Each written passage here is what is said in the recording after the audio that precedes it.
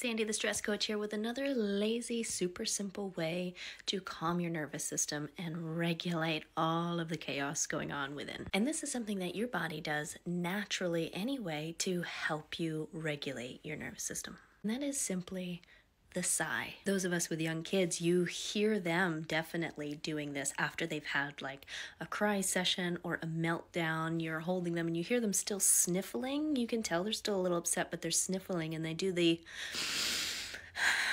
there's like almost like a little bit of a quiver there. That is their body trying to regulate and come back down into that nice, grounded, calm parasympathetic nervous system state. After you finish maybe a challenging task, you might notice yourself automatically.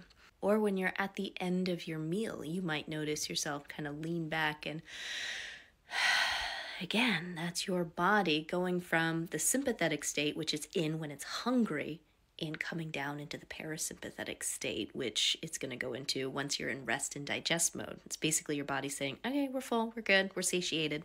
So to induce this intentionally, you're going to do a double intake through the nose, deep breath in, and then out through the mouth. Make it nice and deep. Follow along for more.